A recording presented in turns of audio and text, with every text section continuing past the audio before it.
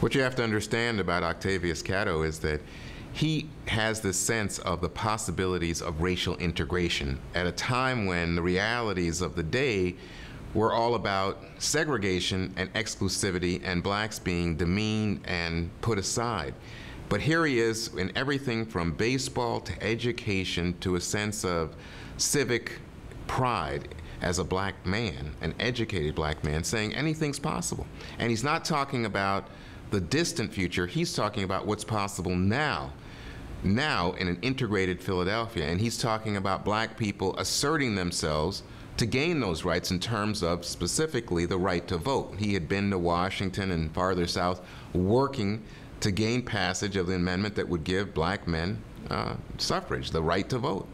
This is an essential part of understanding his vision and the vision that he was communicating to other black people, especially the black elites in Philadelphia at that time.